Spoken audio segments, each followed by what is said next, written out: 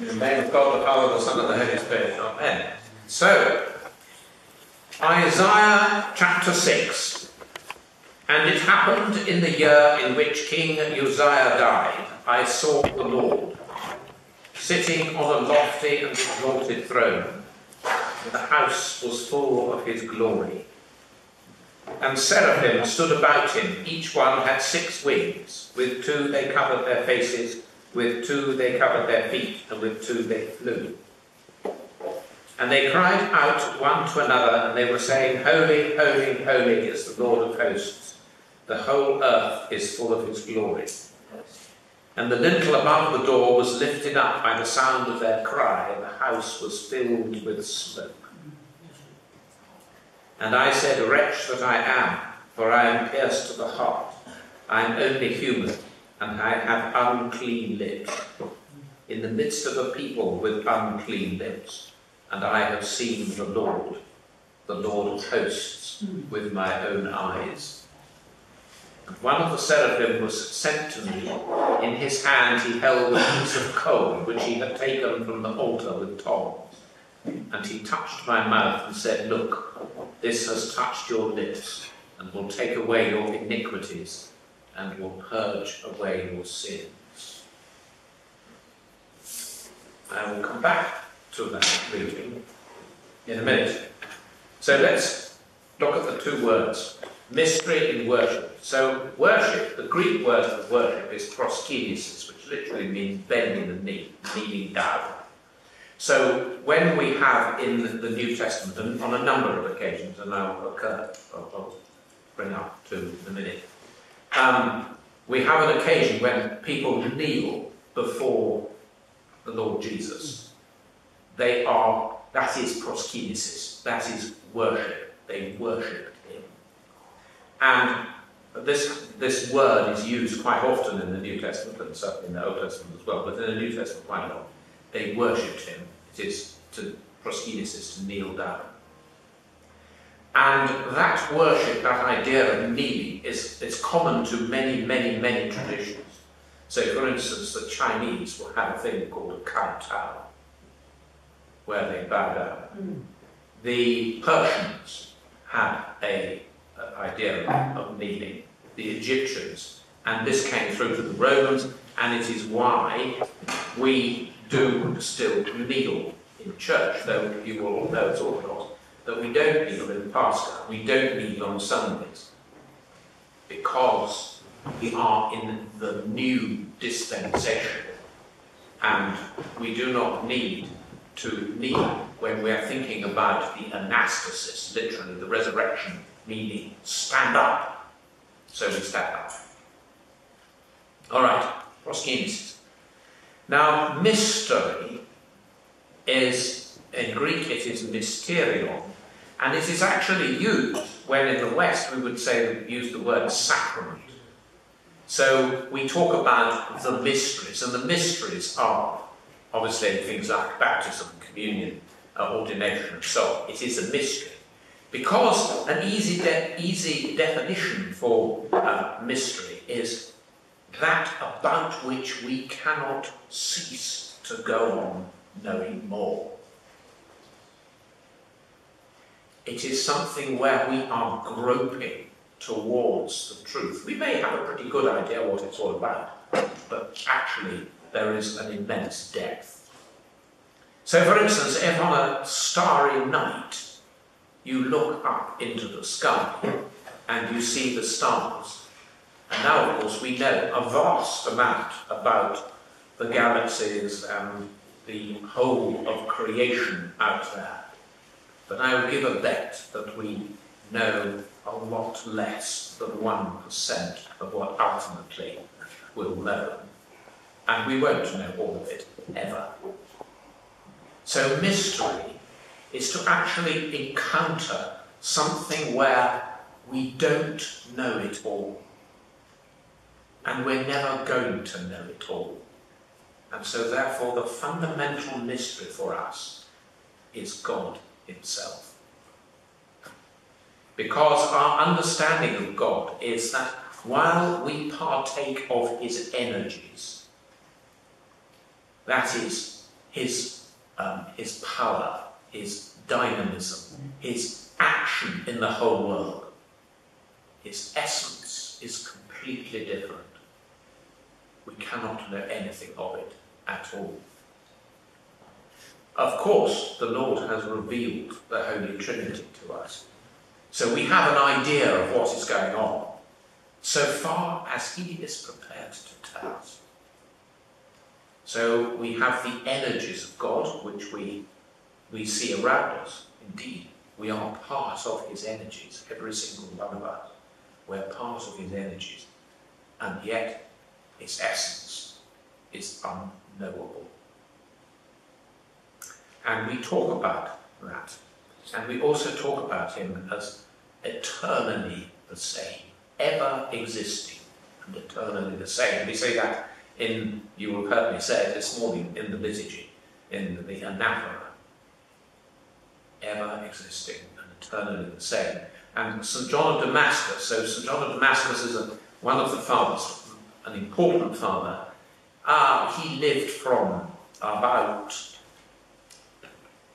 680 through about 750, somewhere around then. And he is a systematic theologian. He wrote a number of things, but one of them is a systematic theology. And he talks about God being still in the centre of a universe, a creation that is all moving. And of course, incidentally, he knew that the world was round. He knew it was a ball. So all the people who tell him they all thought the earth was flat. Nonsense. They knew it was round. He probably thought the sun went round the earth, but never mind. His understanding then is that God is the stillness in the centre of all its creation. And we shouldn't think of the idea that a whirling dervish. Have you ever encountered a whirling dervish? No. Right. A whirling dervish is somebody who is a kind of Muslim, and they stand in the middle with a great big skirt on, and they start to revolve, and they go round and round and round. They'll do that for 15 minutes. And the idea is that the whole world is going round, but they are the stillness in the middle. Well, actually, that's not how God is. Because God is present in everything, everywhere present, and filling all things. So the mystery is to the stillness, therefore, of God is not something in the middle of a whirling.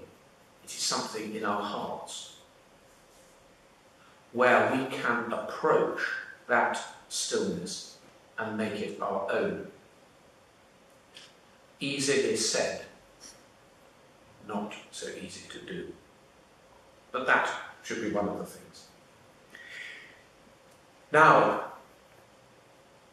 one of the difficulties for us in the West is that the West seems to have forgotten that we are actually human beings.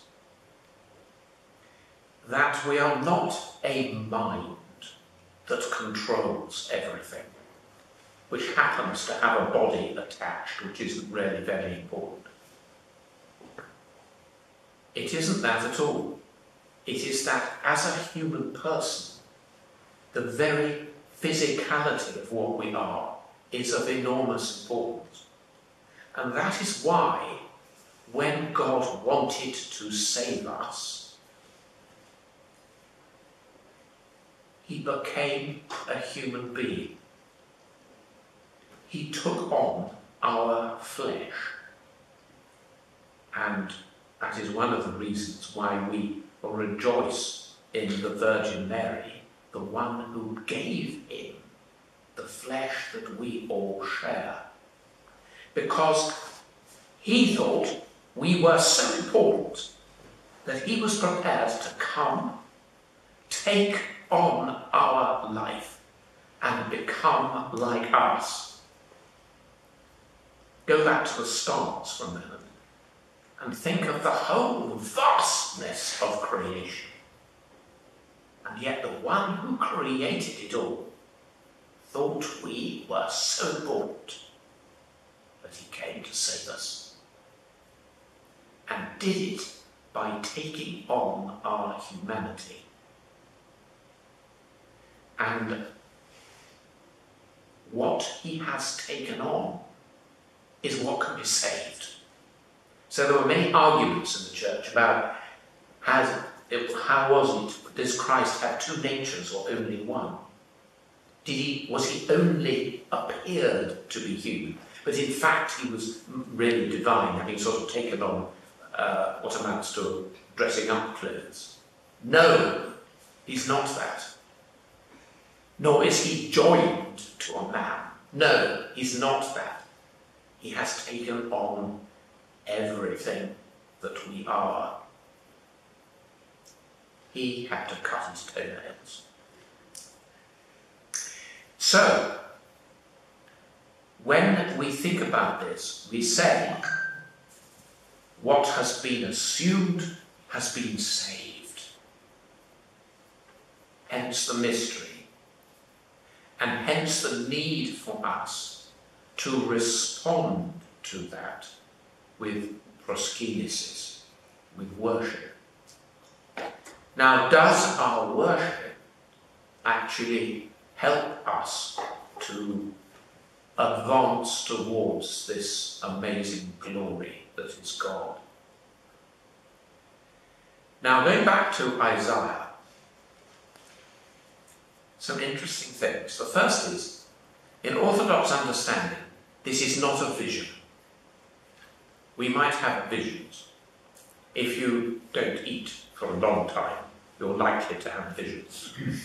That's a different thing altogether. So when he says, in the year that King Uzziah died, I saw the Lord, he did. He saw God. He saw Jesus Christ.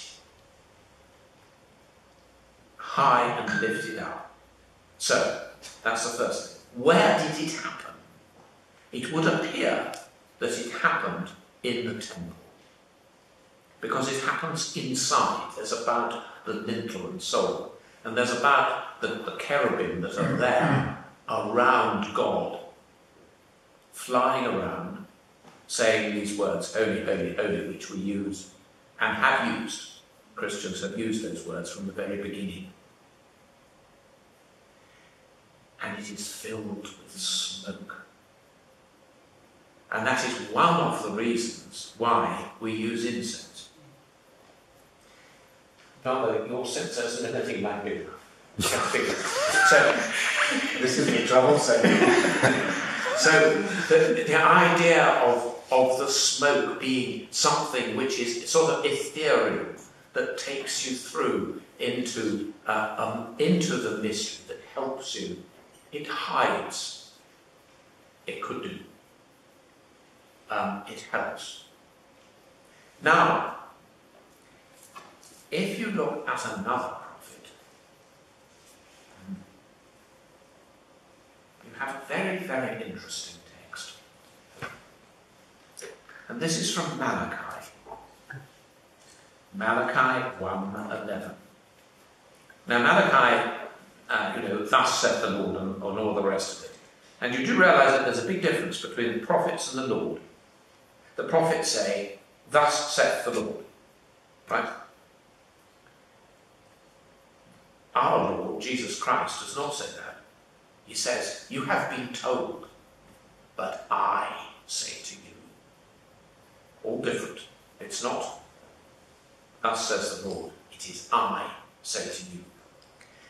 And Malachi is complaining about the Jews. They're bad, not really. They're not worshipping properly, and there's all sorts of problems. But then he says, because from the rising of the sun until its setting, my name has been glorified among the nations, and in every place incense is being offered to my name and a pure sacrifice.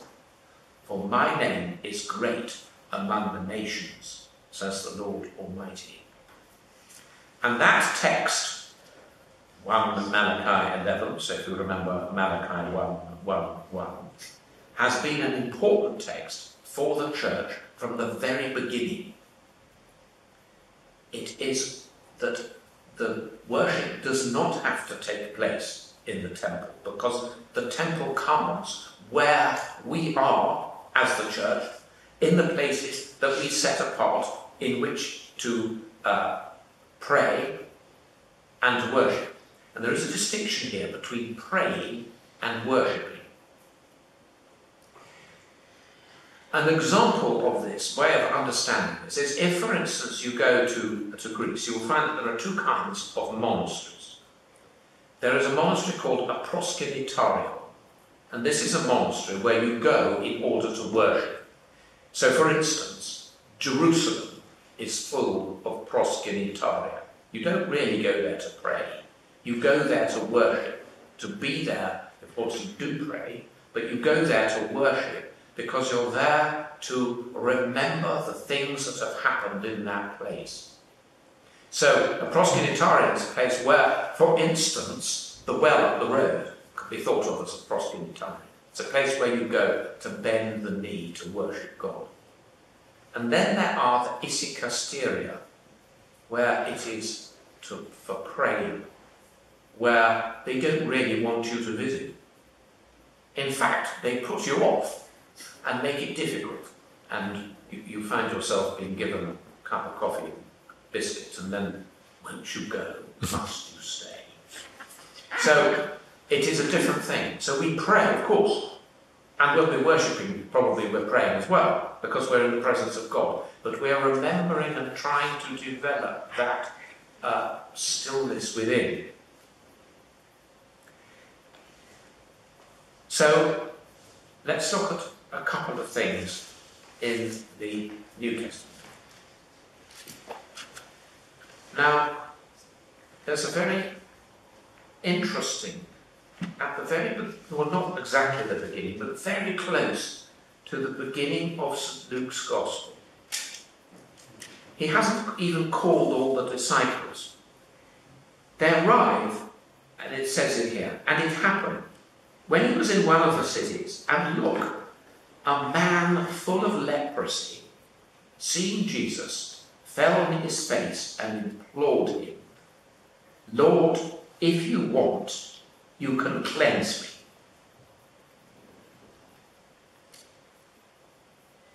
He fell on his face, the proselytes, and he asked, what do you want? And stretching out his hand, he said to him, I want, be cleansed. So in that moment, this man, leprosy is an appalling thing, that your bits of you drop off, your nose, your ears, and fingers, and things, so they drop off. At this moment, cleansed, bang, he is restored completely. I want, be cleansed. A response to the proskynesis. Now, going back to Isaiah, notice what happens with Isaiah.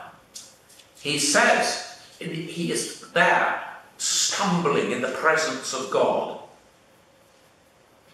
And I said, wretch that I am, for I am pierced to the heart. I am only human, and I have unclean lips, in the midst of a people with unclean lips, and I have seen the Lord of hosts, with my own eyes. Now, an experience of God, a real experience of God, very often can be unpleasant.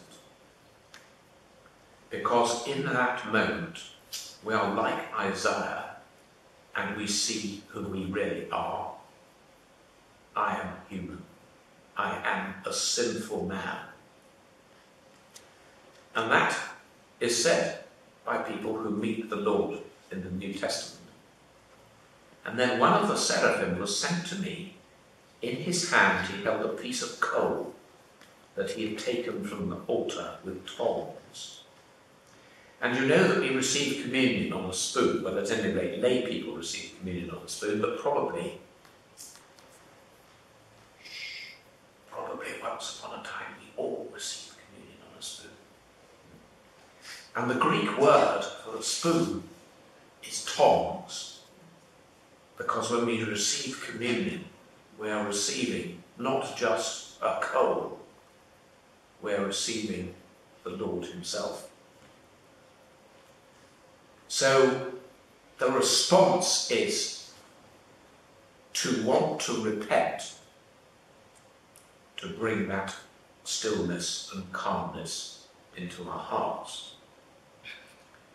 So this passage from Isaiah is a very good one when we think about both mystery and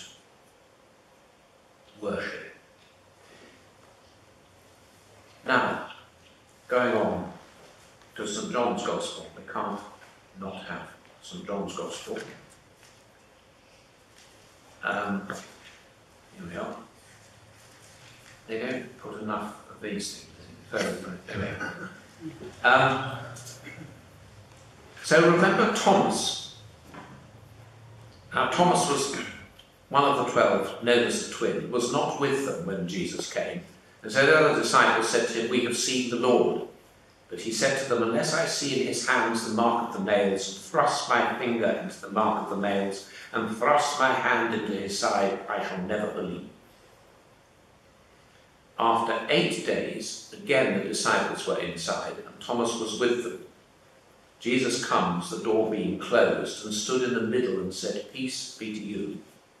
Then he said to Thomas, "Bring your finger here and see my hands, and bring your hand here and thrust it into my side, and don't be an unbeliever, but a believer."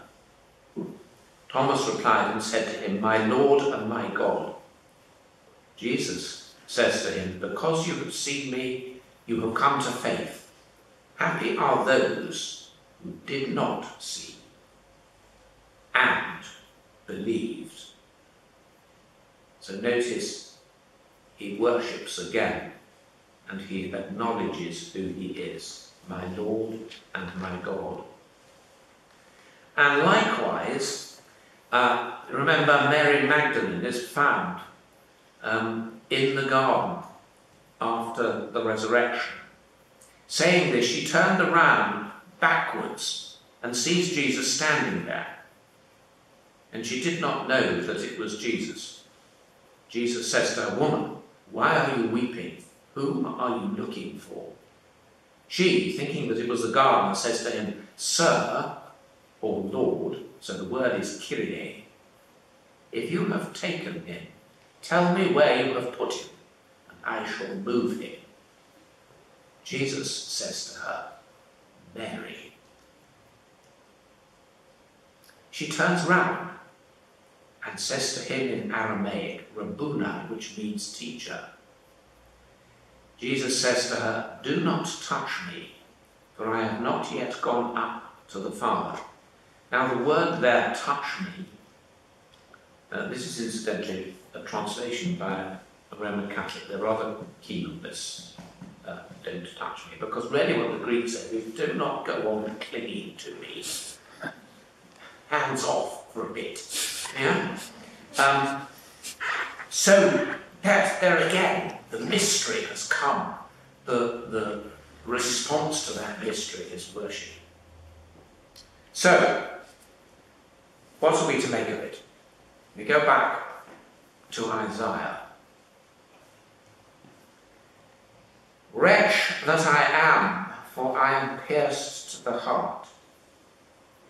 Now, there is a temptation for those, you will meet such people who say, "Oh, if it doesn't all happen in the Bible, then it doesn't happen. It can't be. We can only be involved with what is said in the Bible. If it's not in the Bible, we ignore it." Right? So, because, for instance, it doesn't say in the Bible that the Mother of God is a Theotokos, then we can't say Theotokos. And there are other stuff.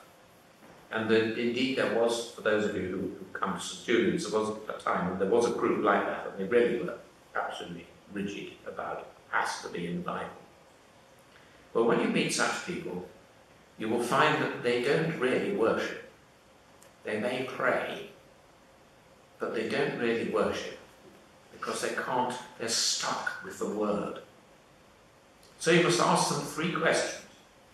First question, how much of the New Testament had St. Stephen read before he was stoned to death? How much had he read? None. None. Not a word, because none had been written. Second question, how much of the New Testament had been read by all those who were converted on the day of Pentecost? None, because none of it had been written. Third, did St. Paul, after he had written his letters, simply go round reading the letters out? No. Which is why tradition. So tradition is the thing that we carry on. Yes, the New Testament helps us to work our tradition, of course, but the tradition is something that is there from the beginning, which the New Testament was not. So it is important to worship, so that we must all be able to say, "Wretch that I am, for I am pierced to the heart. I am only human." But we rejoice in the fact that Christ became human to save us. Yes, he cut his toenails. That's it. Finish.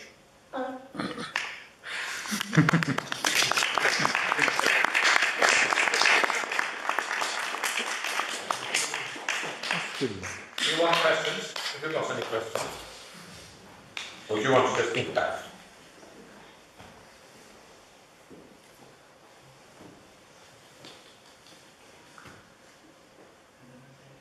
They want to think about it.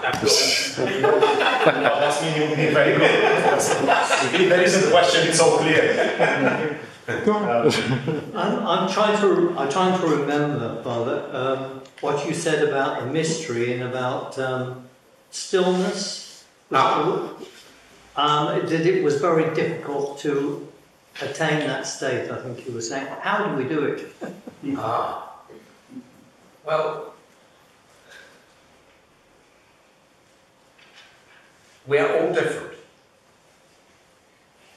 So the first thing is not to think that there is the perfect method, and if you don't follow the perfect method, you're not going to get there. We are all different, and the way we think is different to each other. Nobody knows how we think, each individual. They don't know how we think. They may think they do, but they don't. The only person who knows is God, who does know how we think and knows our thoughts. So therefore, it is finding the way for each individual, and here, the Orthodox are very keen on individualism, because we are saved as a group, we're not saved as individuals, we are another, we're saved, we save each other. Yeah.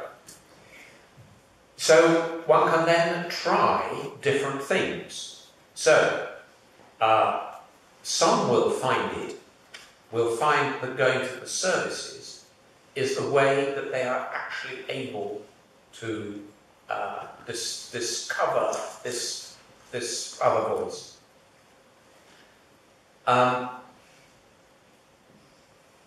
suppose, speaking for myself, perhaps I did, it was once when I was at a monastery for the first week of Great Lent. Now, there are a lot of psalms anyway in the services that we do. And in the first week in Great Lent, you do the whole Psalter twice. Somebody told me that you could get through the whole Psalter in 2 hours. I didn't believe it. That takes longer than that. Try it. Next time we're here. So it takes quite a long time. And you say the whole Psalter in the first 2.5 days, and you say it in the next 2.5 days. So that is a vast number of psalms, so many psalms, that so much word that actually you sort of can't cope with it, or I couldn't. And then you realise that underneath there is a quiet voice going on in silence, because the words just flow over you. So that's one way. The other way is to always try and think that allow yourself to be in the presence of God, whatever you're doing. There was a song. Was it called That You Were Always on My Mind? Well, that song is sort of penitential, isn't it? It has a sort of penitential element to it, so it's actually quite good from a Christian point of view. So if you can say, you are always on my mind to God, I think you are starting to get closer to that stillness within yourself. Yeah. So it is that whatever you do, even you have just been cut up on the motorway, and you're perhaps not as calm as you might be. You nevertheless are being able to say, but you are always on my mind. So it is that. Yes? Now, there would be those who would say, well, yes, well, of course, the great thing is if you say the Jesus prayer and so on. And I'm not saying that is not a good idea, but for some people, that can become very bad. Father Barnabas, my spiritual father, used to say, well, what you've got to remember about the Jesus prayer is it's the shorthand. First, you've got to learn the longhand. Have you learned the longhand? Well, what's the longhand? Well, the longhand is all the services of the church. Do you know them all by heart? No. Right? It's a shorthand. Use it sometime. So, it's there we are, yes. You have to find your way. Group. But he was always on my mind. So. When you said that Jesus always knows your thoughts and stuff, does also Mary know, or did? We don't know that. My voice also just went like it just went out of the. We don't know that. I mean, she is right. We're thinking about her at this moment because we're working up to the Dormition, her great feast day on the 15th of August. So, we know that she is with the Lord. We know that she is in heaven. We know that she prays for us and she makes herself known to us. Some people a lot, some people not very much, some people perhaps not at all. It will vary. She is interceding for us because that's what she does. She ponders these things in her heart. Whether she knows our thoughts, I think, is a different thing. But God does. Yeah. Right. I want to say a few words about the importance of worship. I noticed something, and when Father Stephen spoke, I just remembered. Because now, many people come to Orthodoxy. Well, some of us are being born in Orthodox countries and being baptized very young, and they don't turn their attention to this stuff. But the people who come now, I usually ask them what brings them to Orthodoxy. And when they come and see the worship services of Orthodox Church, especially those who come from the evangelical world, the modern evangelical world, they usually say, now I know what's missing. It's exactly this kind of worship. It's completely dissolved in the Christianity. And this is immediately turned their attention to the worship. And they are completely taking it immediately, which is absolutely amazing, and how important is the worship and the bringing the people together and do the services and all. It's absolutely amazing. And another thing, during the baptism, this is observation and like a question. The gospel reading in the baptism. Yeah? It says, I tried to find it, but the connection here is, I think it's in Matthew. In Matthew, when it says, all authority is being given to me, go and teach all the world, baptizing the people, and at the end finish this way. And some of them worshipped him, some of them doubted. This is Christ himself said that. I think it was Matthew 28. Yeah, it's at the end. It's literally the baptism gospel reading. And usually it's a very interesting fact. When you do the baptism, there is a person who you baptize, who will worship Lord, literally in front of you. There is a guest who will worship the Lord. When you said that, you can see it in your eyes, but there is also a people who don't feel that they have to do it. The people who will come to church, they will visit and who will go, but there is a people who, and it's an image of what really happens during this baptism. It's very strange. So you see in front of you people, the baptized man, newly baptized, his close people who will worship the Lord.